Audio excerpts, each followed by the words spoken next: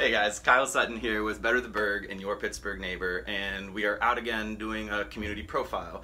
Today I am at Family House in Pittsburgh, and I'm speaking with Jennifer March, the executive director of Family House, and I'm really happy to be here, so thanks for having me. Thanks for being here. Welcome to Family House, Absolutely. Kyle. It's a beautiful place, or one of your facilities. It is a beautiful place. Yeah. Thank you very much. Yes, we have 3 facilities, 3 houses, and they're all very warm and welcoming. Our goal is for it to feel like a home away from home, really comfortable, but also pretty beautiful. Sure. So I know Family House is somewhat well known here in Pittsburgh, but why do people need a home away from home? What's going on? People need a home away from home when they're traveling to Pittsburgh for medical care. So the families that we serve are probably in a very acute situation, a medical crisis of some sort, whereby it requires them to leave their home and come to Pittsburgh for medical care. Yeah. And Pittsburgh is probably not a familiar city to them. They're not from here. Sure.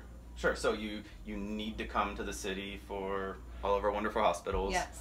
But what do you do if you have to be here a few days, a few weeks, that sort of a thing? That's right. And of Okay. course, there are hotels, and some people choose to sleep in a waiting room or even in their car.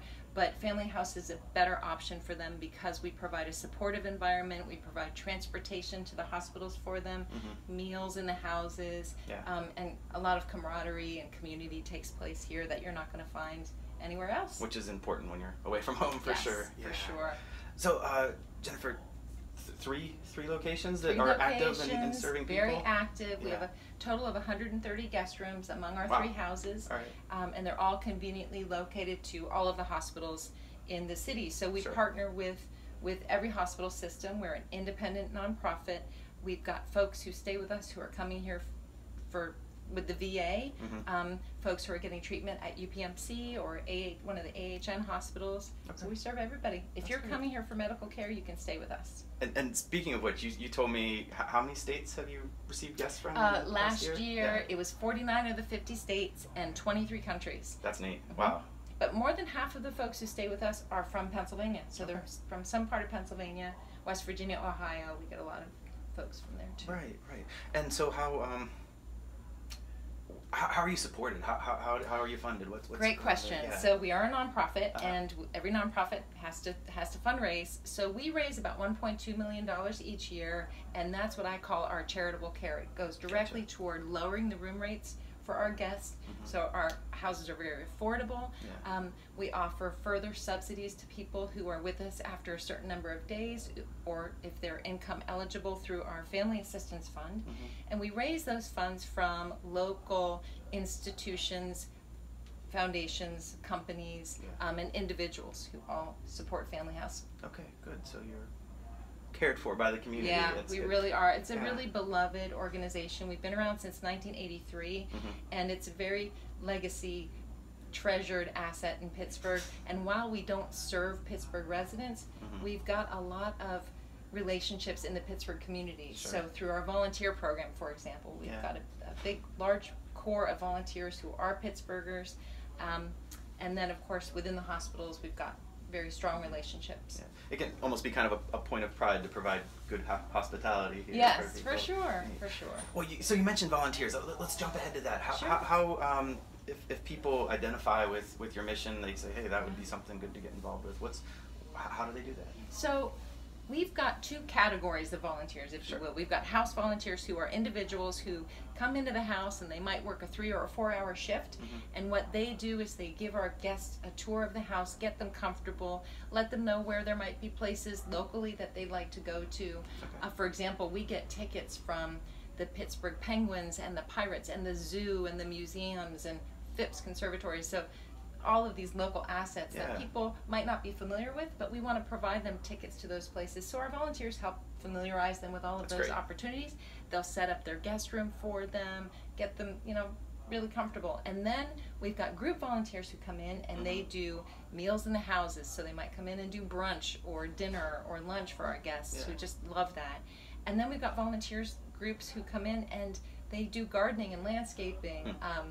My son and a bunch of his high school friends just came in and cleaned off the porches and the deck in one of our houses. All right, good stuff. Yeah, it's really good. good. Job, guys. Yeah, right. It's great. That's really cool. So, so there's all these volunteer opportunities. You're telling me there's a big event coming up soon too. Could you share a little about that? So so we're really proud of this event, and a lot of people are familiar with Family House Polo, and it's been around just as long as the organization has been around. Okay. It takes place every September. It's coming up a month from today. Oh, there you go. September 14th. Can I say that? Yeah, of course. September 14th out at Heartwood Acres. And Polo still draws 2,000 people out to Heartwood for this day of real, authentic polo match with polo players that are from South America. They travel here from all over with their horses, and people, our guests, our attendees,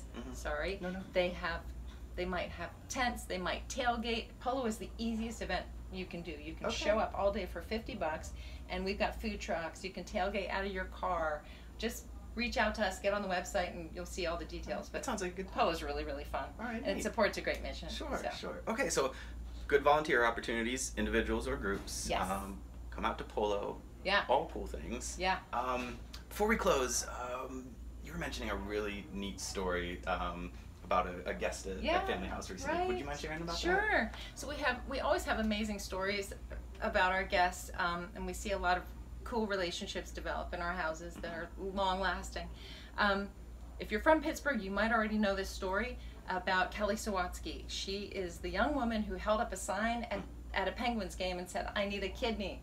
And a Penguin fan who is a stranger to her, but they share a love of hockey, he said, "I have a kidney." Yeah. And next thing you know, they're both in Pittsburgh, and they're getting evaluated, and he's a match, and she has her transplant, and it's successful, and Kelly's gone on. She's now married, and but it was really neat to see these two families and these two patients stayed with us at Family House throughout the evaluation and the surgery as well. So we got to know them, we got to know their families, and they got to know each other in a way that otherwise wouldn't have happened. Well, sure, yeah, they're pre-op, operation, recovery, all here. Yeah. Hey, you have my kidney. Pretty Now we're tied together here. Yeah. That's beautiful. Pretty neat. Really neat.